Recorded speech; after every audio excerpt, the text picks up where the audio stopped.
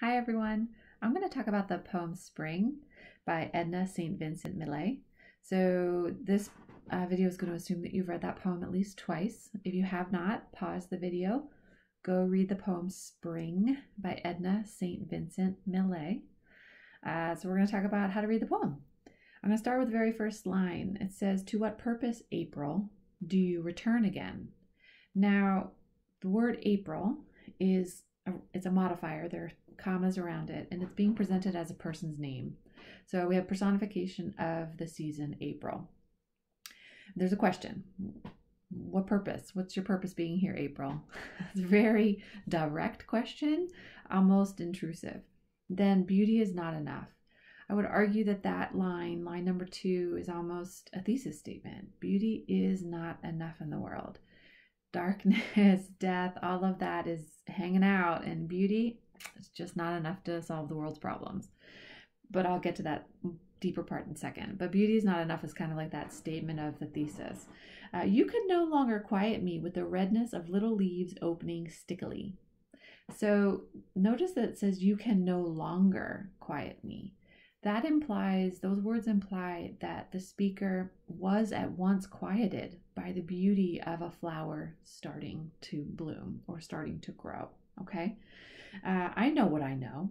So the narrator is saying, hey, I know what I know. There's a sense of confidence there that at one time, Spring, you were in a alluring moment and you did captivate me, but no longer, because I have knowledge and I have intellect and I have experiences that outshine you, beauty, you, Spring.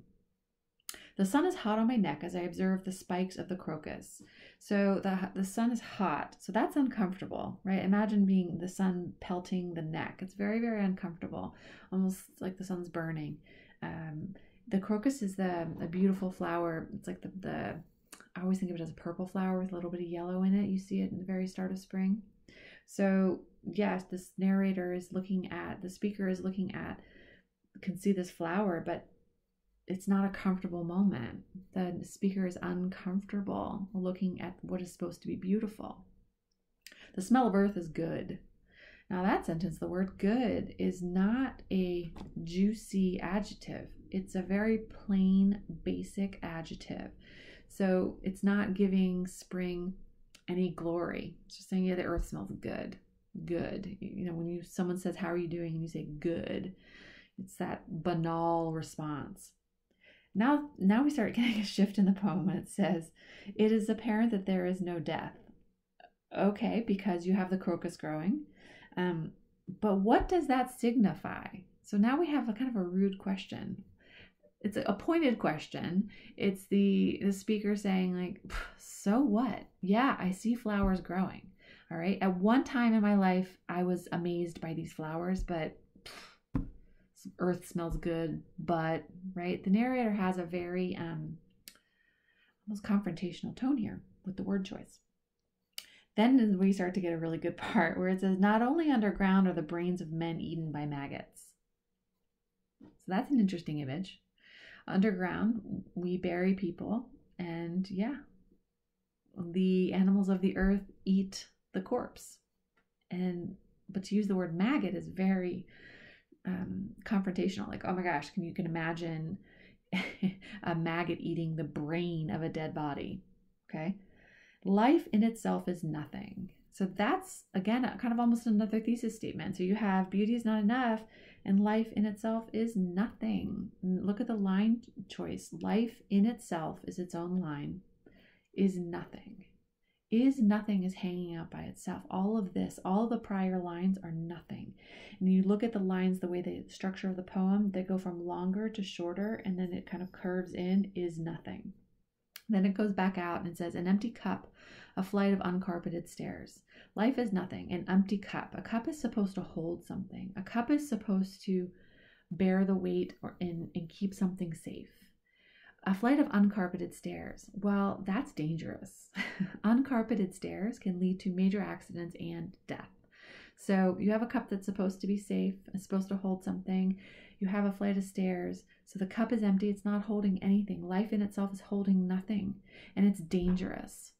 A flight of uncarpeted stairs is dangerous. It is not enough that yearly, down this hill, April, comes like an idiot, babbling and strewing flowers. It's not enough that yearly, down this hill. So that implies that this beaker went up the hill. Now it's coming down the hill. So you could maybe think fall and winter, you're going up the hill of death, right? Up, looking around, everything's dying. Ugh. And you're going down the hill into spring. But April, here you come, like an idiot, throwing around flowers and the pretty water sounds, blah, blah, blah, blah. But you're meaningless because in the end, underneath all of this beauty of April, you still have maggots eating the brains of dead people. Okay? You still have an empty cup. You still have flights of stairs that are uncarpeted. You still have danger everywhere. Okay? Life in itself is nothing. Beauty is not enough to solve that equation, to solve the life is nothing. All right? So when we read a poem, we always have to really slow down, read the words, kind of what is the story of the poem? What is the plot of the poem? And then break down each line. What does each line literally mean? And then what words in there imply another meaning? Okay? Remember, it's a slow process. What does the line say literally? What word choices, what devices can be used to imply a meaning, and how do those words imply a meaning? So like go with the flight of uncarpeted stairs. Literally, it's a staircase with no carpet.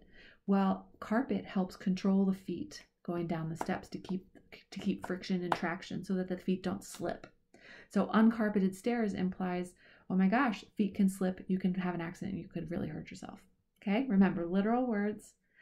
What do the words say? What do they mean? How do they imply a meaning? All right? I hope that helps. All the best.